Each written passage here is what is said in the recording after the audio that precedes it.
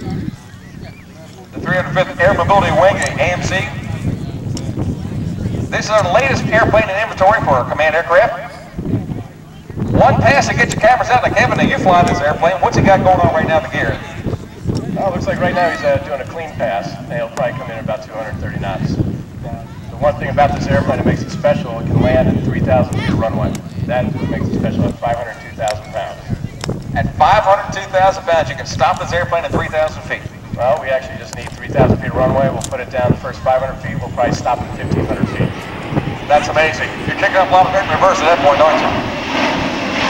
Our C-17 Globemaster III. Okay, turn off the